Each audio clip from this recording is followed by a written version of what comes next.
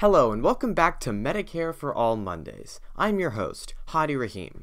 This is the show where we progressives push back against criticism of our flagship proposal, a universal single-payer healthcare system for the United States, Medicare for All. Medicare for All is the name of the proposed single-payer universal healthcare system that progressives want to implement in the United States. It would take the existing Medicare program, expand it to all people regardless of age, and eliminate cost sharing, which means making most services free, just like almost every other developed country in the world. It's more efficient, it's less costly, and it's just overall better. This week's healthcare fallacy is a very common one, and when it's said, most people just accept the logic of it at face value. But if you actually break down this argument, you'll realize it makes no sense whatsoever.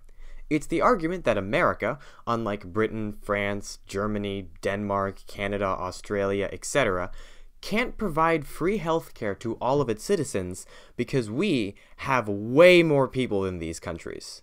The first one is the United States size. So we're talking 300 million, I think, is the population here. 325, 50, I mean, it's a huge number. So there is, the size of the country simply does not make it a good candidate for a fully publicly funded or tax-funded system. Okay. For a number of reasons, bureaucracy being sort of the big one. 9 million people of Sweden, a tiny group compared to the U.S. population of 300 million. A much more diverse demographic than, say, people who are about all the same height, size in a place like Norway with the population of Rhode Island. This argument may make sense at first, because a higher population means you need more spending.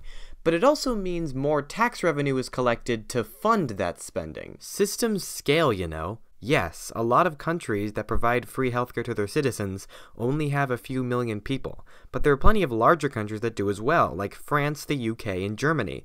Japan provides free healthcare, and they're consistently ranked as one of the healthiest countries in the world, and they have 120 million people. You might say, well, oh Hadi, 120 million is still a lot less than our 330 million. And okay, sure, but do you really think there's an upper limit? And if so, what is it? How many people would Japan need to have for their healthcare system to suddenly stop functioning? 150 million? 200 million? 250 million? 300 million?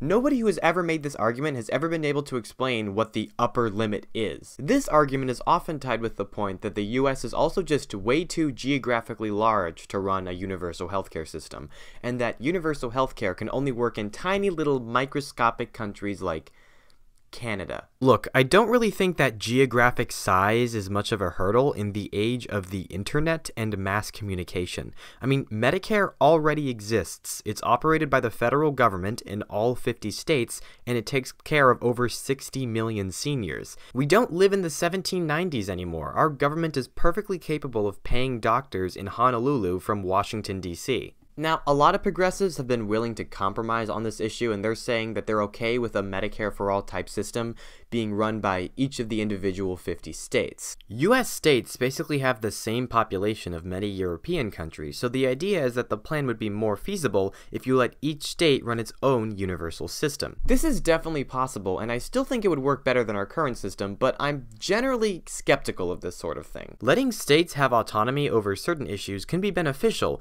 but oftentimes it just leads to more inequality, especially when it comes to social programs. More conservative states will just underfund their programs. We've seen this with Medicaid, a healthcare program for poor people that a lot of people often confuse with Medicare. The system is funded at both the federal and state levels, but states are given broad discretion as to determining eligibility and benefits. States that adequately fund Medicaid have a higher life expectancy than states that don't.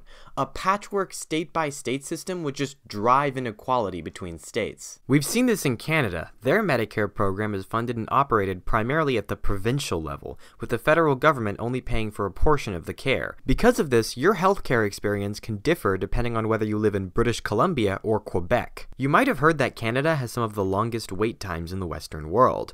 Well, that's only true as an average. Wait times vary wildly by province and by how much each province decides to spend. The Canadians are too cheap about it. They just don't spend enough on healthcare to have a lively system. Some provinces, like Saskatchewan, where this started, have shorter waiting times for both acute and elective treatment than most of the United States. So There are parts of Canada where it works. A federal system would put everyone in the same boat. Could this work? Absolutely. Again, Medicare already exists at the federal level, and it tends to be more efficient than most insurance companies and pays lower prices for the same procedures. So are population and size really a problem? No, they're not. There are cases where it does matter, but this isn't one of them. Stop making excuses. This system is totally possible. Medicare already exists, and it's incredibly popular. Expand it, improve it, and fund it properly.